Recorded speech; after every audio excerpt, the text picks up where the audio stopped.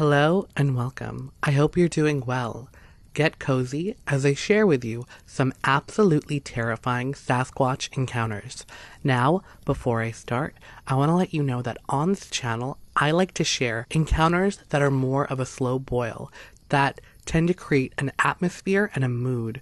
If you're a fan of encounters like this, be sure to hit that subscribe button and turn on the notifications. I post new videos every Sunday, Tuesday, and Thursday, and if you have your notifications on, you'll be the first to know when those videos go live.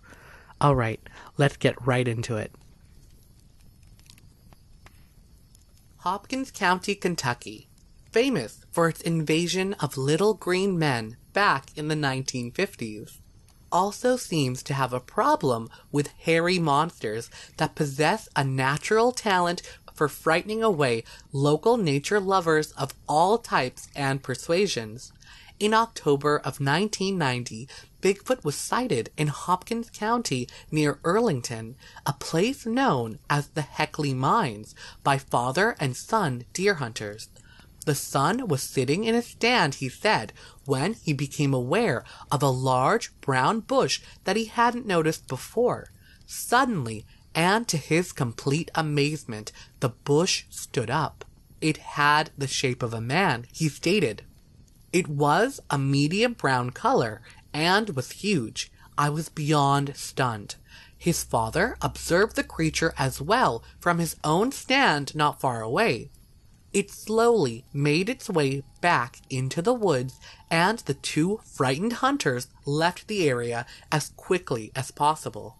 One evening, around 9 p.m. in November 1995, 4 campers in White Plains, Kentucky were disturbed by loud, unexplainable moaning sounds coming from a thickly forested area known as the Lonesome Woods. It was really cold, and we had a big fire going, one witness later stated. We were all sitting around it to stay warm, when, all of a sudden, this weird moaning sound filled the woods. It sounded kind of like a siren, except it was very loud. Whatever it was let out a series of 3 moans, which started at a low pitch, building and dropping in volume in 3 bursts.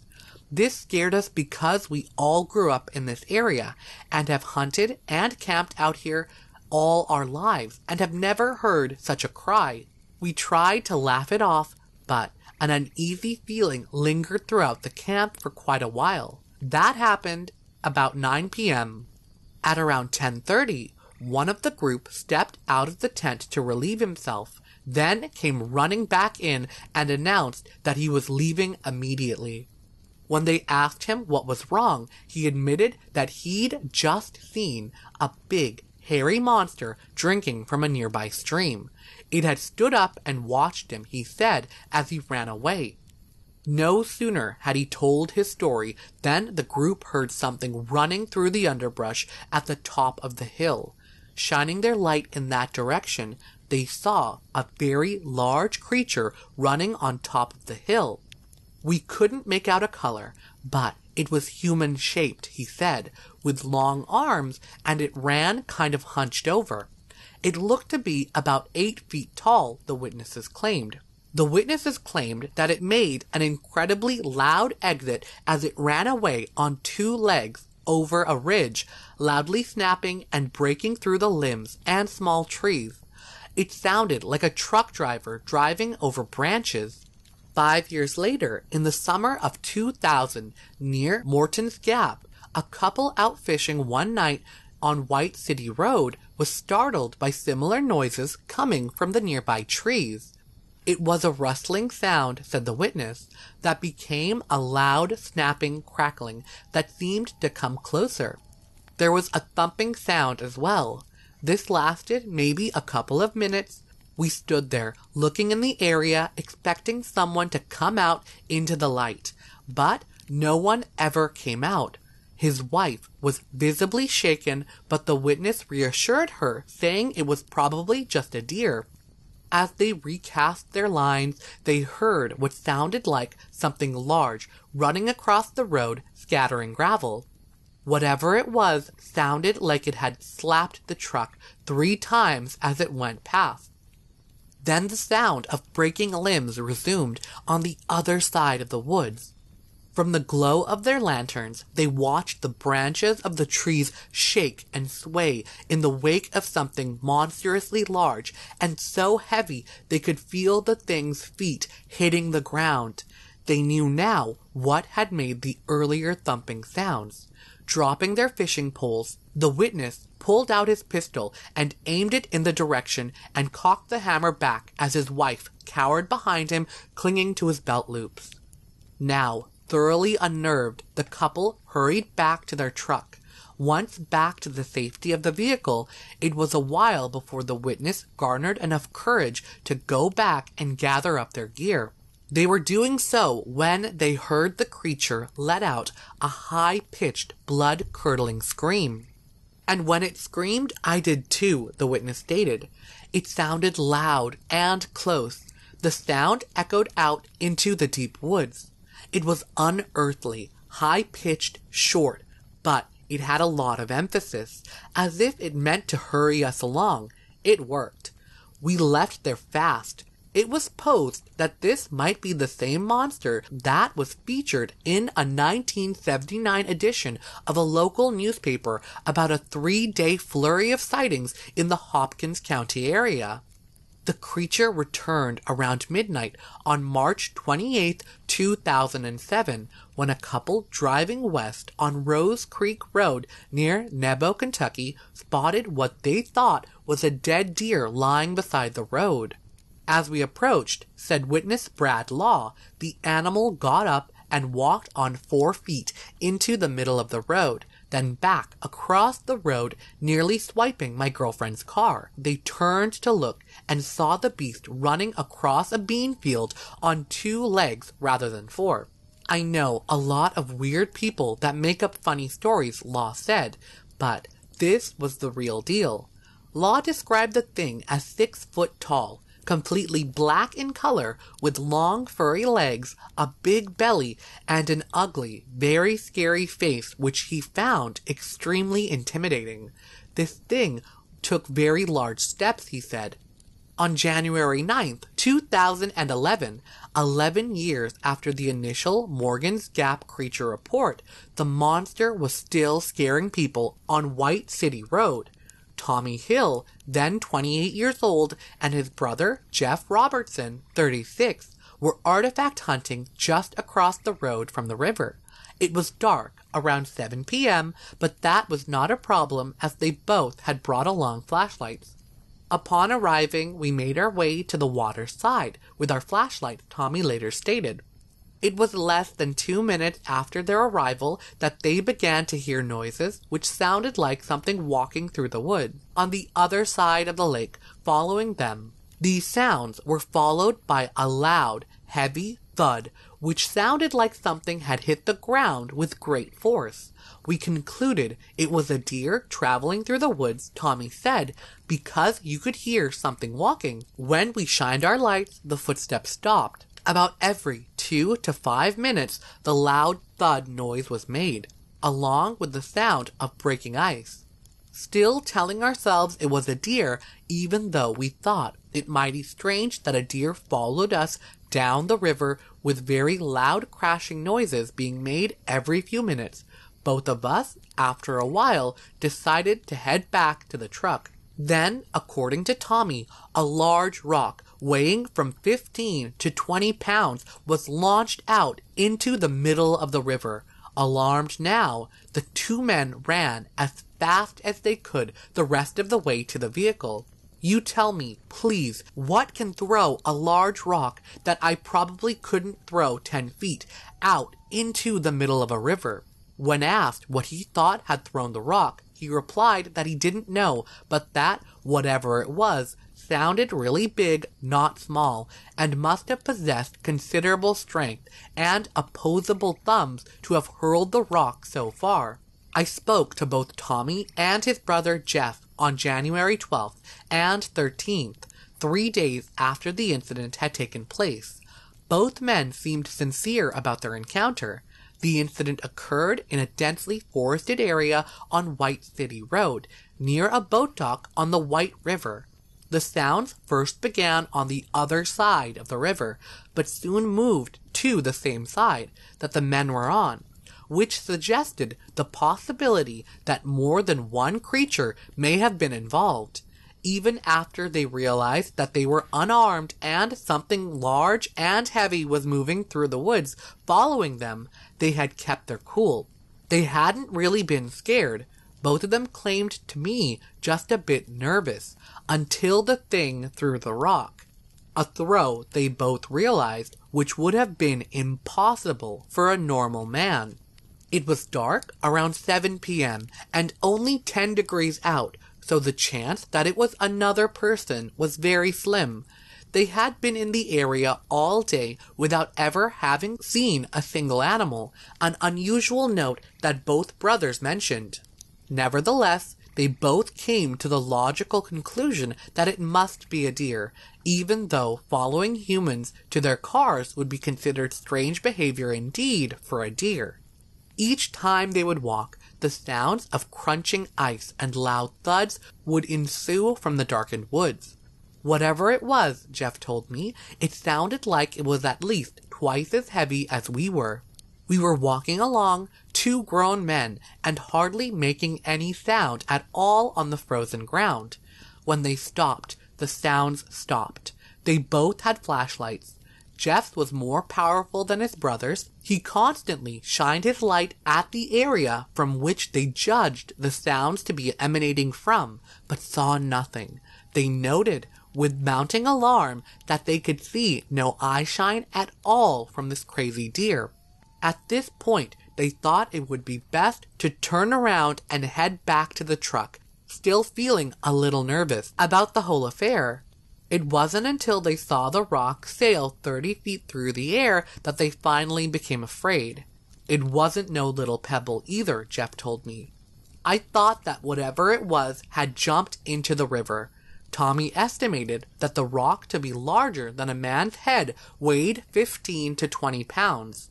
On seeing this, both men made a mad dash for the truck. Once at the vehicle, they wasted no time getting out of the area. Neither men know for sure what was in the woods that night, and both asked me what kind of animal could pick up a rock that big and throw it that far. There are none, of course. The case is somewhat inconclusive at best, as neither man actually saw the creature, but something followed the two brothers and threw that rock. Both men took that as a clear warning to leave the area immediately and were happy to oblige. On January 14th, just 5 days after the initial incident and 1 day after I interviewed Jeff, the undescribed beast returned to White City Road, or had never left to begin with, and was actually seen for the first time there by two motorists, Shane M., 28, and his friend John, 27. While spotlighting deer and such that night with flashlights, as their vehicle neared the boat dock, traveling only about 4 miles per hour, shining their light into the woods, they began to hear the sounds of heavy footsteps crunching through the ice. They slowed the car to a complete halt and listened. John, a military veteran who served in Afghanistan during the Iraq War, began taunting the person he believed was out in the darkness and responsible for making the noises. Calling him out, when the sounds of the footsteps ceased, Shane, who was driving, turned the car around and began slowly retracing their path. That was when John, who was now on the side next to the woods, yelled out, "Holy shit!" There, standing in the creek next to the river, only 20 feet from the car, was a 9-foot-tall, hair-covered, snarling giant. John shined his flashlight directly into the thing's face for a full 3 seconds before the two, overcome with fright, sped away from the scene. The figure didn't react to the light at all, John later told me. It didn't turn its face away from the light. It didn't throw up its arm to block the light from its eyes. It just stood there, looking really angry and mean, with the corner of its upper lip raised in a snarl. He further described it to me as being covered in white or light gray hair about 8 inches long and a little darker on the upper body. It was 4 feet wide at the shoulders, with an estimated weight of 1,000 pounds. It had a human-like head and face, he said, with no hair on the face except for a long beard and solid black eyes with no eyeshine. They could not tell the skin color on the face, as their lights were trained on it, but said that the skin looked leathery. I was yelling out the window, telling it to come out and calling it names, but I thought it was a man at first. When I saw it standing there in the creek, I was never so scared in all my life. I've seen something bad, scary stuff in my life, but never anything like this. I will never go back to White City Road at night, you can believe that. John also admitted to me that he had experienced a similar encounter with what he now thought was the same creature 3 years earlier in 2008 while deer hunting alone on a creek bank in Cadiz, Kentucky. It was just at dusk, he said, when a tall, hairy something suddenly walked out of the dense woods into the creek bank and into view not 50 feet from his position. I knew it wasn't a human by its size, he said. It was coming right at me. I could tell it was really heavy by the sound of each step as it hit the ground. The Iraq veteran was alarmed, of course. I didn't know what else to do, he told me, so I raised my rifle, a Winchester 300 Weatherby Magnum, and emptied it into the thing's upper body. I know I hit it at least 6 times. The creature never made a sound as it was being shot by the high-caliber rifle. It simply turned and, much to his relief, ran off into the woods. The would-be Bigfoot killer wasted no time in exiting the location. John claims to know several other people who have had sightings in the same area. The Hopkins County sightings continued. In September of 2012, just before 5 p.m., a well-respected member of a local church was driving along Highway 2171 near Madisonville with her infant daughter in the back seat when she saw something which she will never forget. I had picked up my child from daycare and was driving home, she later stated. I had just exited Penny Ryle Parkway and was driving on Highway 2171 when I saw an unusually tall black figure standing a little ways down the road beside a road sign. My very first thought was that this figure was working on the sign along the side of the road because its head was up as high as the sign itself. I then realized that this figure was all one solid black color from head to toe, and that it wasn't standing on anything to work on the sign, but was actually just standing there. This filled me with fear, and I felt goosebumps all over. My next thought was that I had my baby in a car seat in the back, and my motherly instinct kicked in that I needed to protect my baby.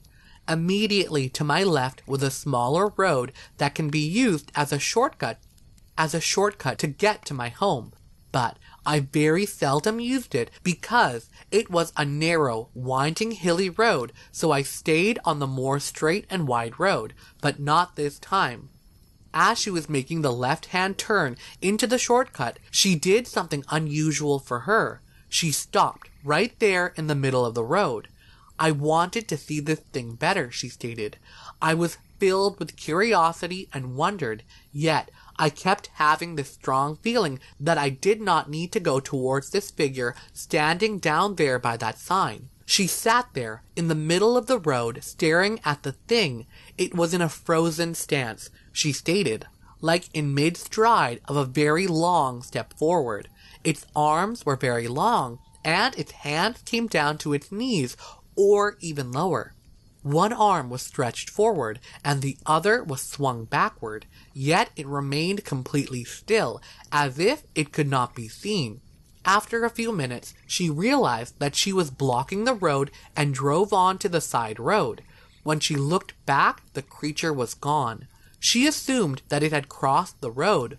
She could only describe what she'd seen as extremely tall, very wide-bodied, with very long arms, and was a uniform solid black color. As for the extremely bizarre pose of the creature took on, being spotted, freezing in such an awkward position, one is left to wonder, did it really think that the witness could not see it out in the open beside the road?